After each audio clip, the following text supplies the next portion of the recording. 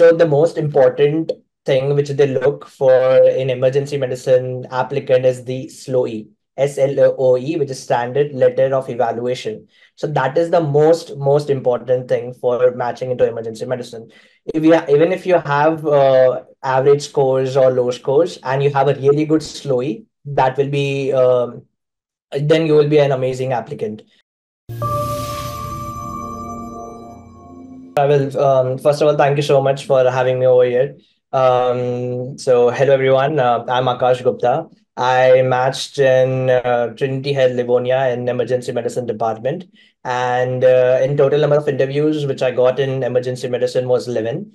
And so, the most important thing which they look for in emergency medicine applicant is the SLOE, SLOE, which is Standard Letter of Evaluation. So that is the most important thing for matching into emergency medicine. If you even if you have average scores or low scores and you have a really good SLOE, that will be then you will be an amazing applicant. So the thing is, there are different types of SLOE. The best one is the SLOE. E, Standard Letter of Evaluation. That SLOE is basically where the residency is available. So if you get that externship over there where residency program, like emergency medicine residency program is there, that will be the best ones. Apart from SLOE, if you can't get it, it's very difficult to get it. I never had a SLOE, but I had two SLOEs. So what is the other SLOE? It's a standard letter of evaluation, but it is where there is no emergency medicine residency. So that is just plain SLOE. So try to get two of those. So I got it from one of them at the Lorato Hospital. I approached Sarthi for the rotation in emergency medicine, and other one I got it from urgent care, but he was an emergency medicine physician as well. So I got a two SLOE. If you have two SLOE, it will for sure what I can say, improve your application a lot. And most of the programs are, I can say more than 99% of almost 99% of the programs will look for at least one SLOE in your application. If you don't have it, most likely you won't get any interviews. So apart from SLOE, I believe your communication skills, of course, your interviewing skills are also very important. And scores, yeah, if you have 250s, 260s, that will obviously give you an advantage to match into a really good program. And if you are focusing on maybe university program, which is very difficult, I know one of the non US IMG who matched in a university program in EMID. So she had a lot of research papers as well. So it's possible. So this year the rate was just, I guess, 4%, around 125 or 130 something, as far as I remember. 123 non US IMGs just matched into non in emergency medicine. So it's difficult, but I truly believe it's possible. So, So Akash, questions on SLOE. Of course, you don't need it for IM, etc. Some people are asking. So, what is the score range? You don't have to say your scores, but what would be a score range where a visa-seeking IMG can be reasonably confident of getting some interviews in emergency medicine?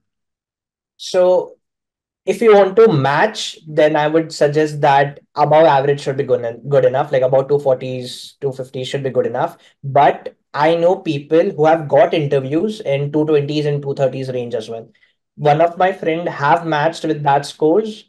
So it's still possible, but he had a SLOE as well, two SLOEs as well. So more than scores, that's what I said. SLOE is more important. Okay.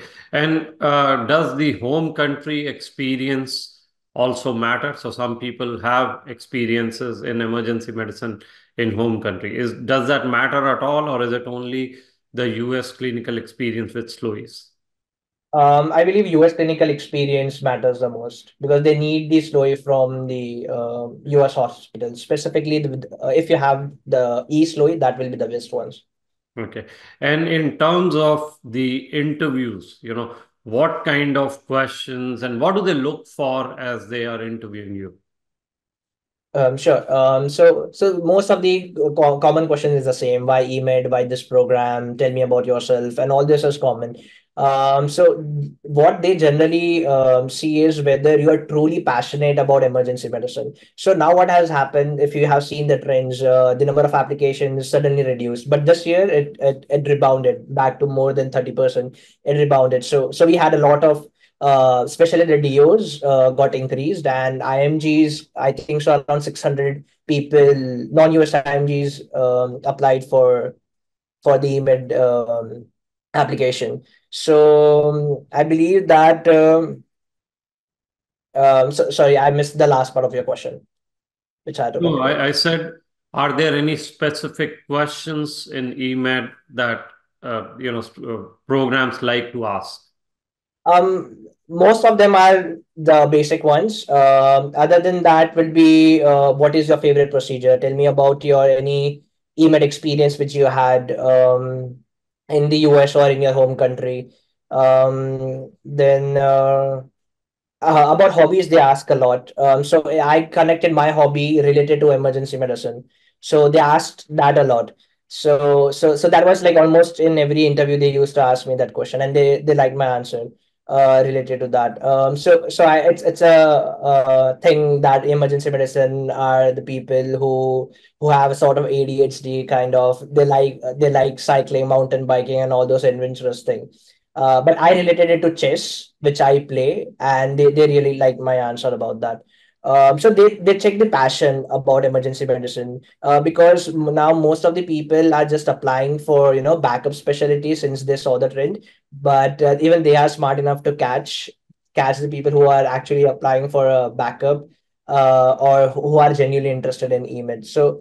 So I would suggest that just make sure that you are thorough with all the common questions and why EMID specifically and why this program. This is like every program is going to ask that question.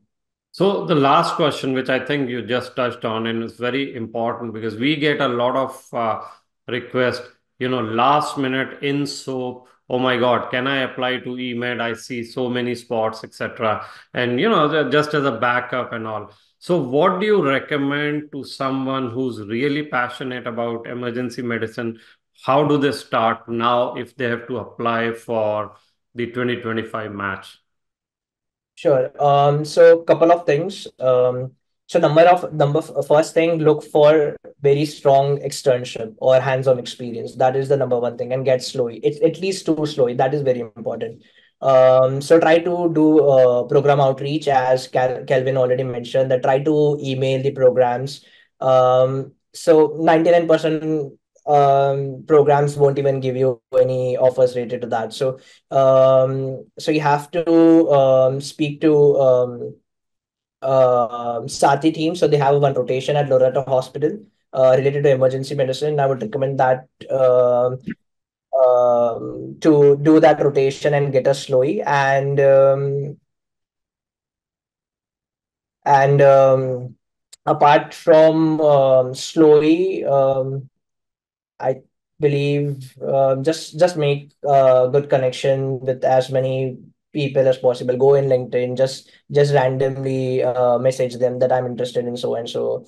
And I sent a lot of emails in the month of June, July, almost to every programs that I'm interested in a program. I'm looking for externship or observership opportunity at your program. So couple of them wrote my name and said that okay, we'll look into your application. So I think so that also helped me to grab a couple of more interviews. Yeah. I think there is a question, last question, I promise.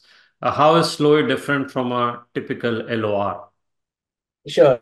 So LOR is basically the doctor. It's like a letter, right? So letter of recommendation. So it will be like passages the doctor will recommend. You will write the all the qualities and everything. SLOE is you get on the website called as Cordem, CORDEM, and you have to go there. So you have to get the template. So there are different types of SLOE, O SLOE, E SLOE, and the normal SLOE. And the preceptor, the attending would already know what a SLOE is, and you can just ask him to fill a SLOE where it will be like if you have filled like a mini CX form for your clinical evaluations, where there is marking number one from 1 to 5. So the preceptor is going to evaluate you accordingly, like how well your clinical skills were, how knowledgeable you were. So that is basically a SLOE. So you don't need a separate LOR, you just need a SLOE from one rotation, or you need both? So I will tell what I had. So I had four letters. All four were from emergency medicine physicians. So out of that, two were SLOE. One was letter of recommendation from where I did my um what I could say, med school. So I did in Caribbean. So that's where I did my emergency medicine rotation. So that was, I could say, outside US LOR. And the fourth one, LOR, was from a research director. He was into emergency medicine department. So all four were from emergency medicine physicians, but two SLOE and two LOR. Yeah. Well, thank you very, very much, Akash. Much appreciate and congratulations on being a path bearer. I mean, emergency medicine as a visa seeking applicant is a very, very tough match. So, congratulations. Your hard work really paid off. Thank you so much. And thank you for your whole team as well. You guys helped me a lot in everything, mock interviews, PS editing, ERA, CV editing, and especially the rotation setup. So that also really helped. And especially the idea about the program outreach and everything. I believe that really helped me to get a couple of more interviews. Thank you so much for watching. We hope that video provided valuable insights for your journey. Don't forget to subscribe to our YouTube channel and follow us on Instagram and Twitter.